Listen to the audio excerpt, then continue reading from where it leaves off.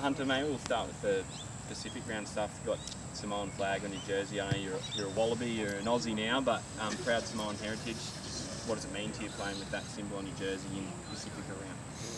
Yeah, it means a lot to me, not just me as well, but all the Pacific Island boys in this team, and for us to play for our people back home and our family means a lot to wear the Samoan flag on our jerseys for the weekend. And what about the broader representation now in the competition with Moana Pacifica and Fiji and Drua? You know, that players from those heritages and those countries have been involved in Super Rugby for a long time, but to have actual teams, it's pretty significant. Yeah, for sure. Nah, it's good for the Pacific Islanders to bring those kind of teams in and show where they're at and what they deserve to be played at, and show a lot of talent there. Yeah.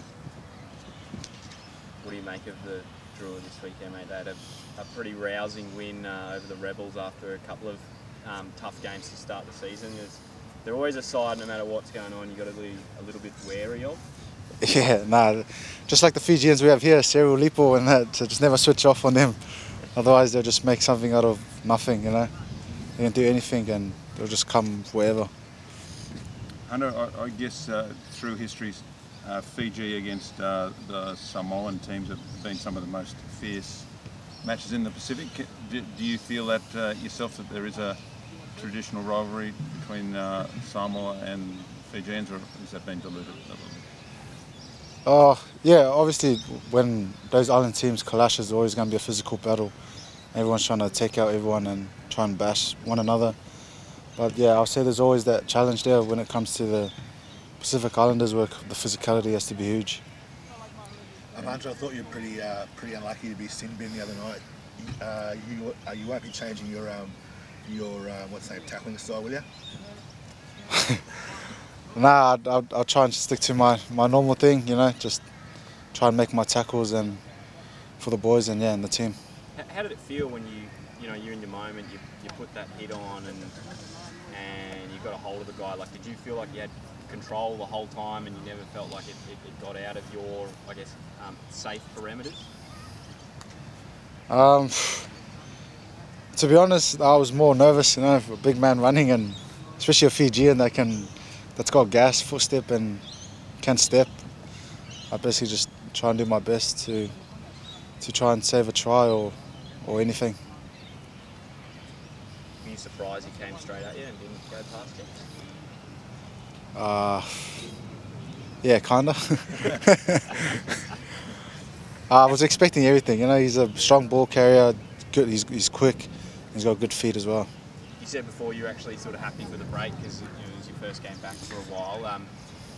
How do you feel getting that 70 minutes under the belt, and it'll be a different tempo, as you've already sort of mentioned, taking on the Fijians? Like, you ready to go out there and play 80 minutes of rugby against Drua? Yeah, that's the goal, to try and get through 80. You know, obviously I was cramping the last week in the 50th mark, but first game back, so hopefully it improves this week.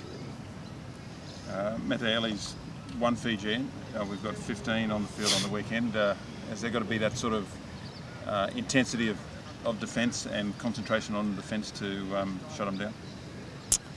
Yeah, well, that comes across from 1 to 23 players in the squad. You know, we've got to bring that physicality to play against these teams like Fiji, because they'll just never go away. They'll just keep coming and coming. Good resilience shown by the team the other night when you had, you were in the bin, and then there was a sim beating in the first half as well. It's good sort of, I guess character in the squad. Yeah, no, boys stepped up, and obviously we were down one man, and the boys knew what to do when we're down one man. Obviously we practiced that during training and definitely paid off on the weekend. I saw Teniella tying around a jet ski earlier. Is he worried that the floods are going to come back or something?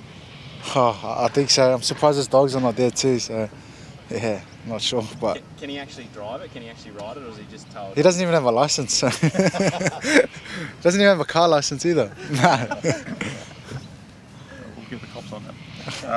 Nah, jokes. Nah. The Reds made a big call with putting Jordan at fullback. You've seen it take shape at training. What's your confidence in Geordie as a fullback, and what can he bring to the game?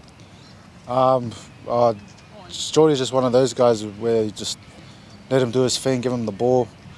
or just get the ball in his hand so he can play around and play his game and that. But we're all excited and we're pumped for him to be at the back and to lead us from the back. Yeah. So you expect there to be he'll create a few chances for guys like yourself and the other backs? Yeah, for sure. He'll obviously attract more than two to three defenders, and they'll leave gaps and holes for blokes like me, Stewie, Fluky and Rabs and that. Yeah.